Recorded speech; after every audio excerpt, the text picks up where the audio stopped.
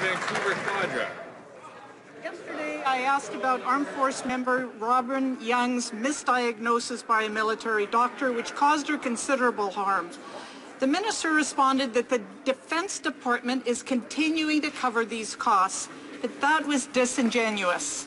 They only started to cover them recently and have not reimbursed the tens of thousands of dollars she already spent. And in fact, Robyn's family has had to resort to community fundraising to help pay her health bills.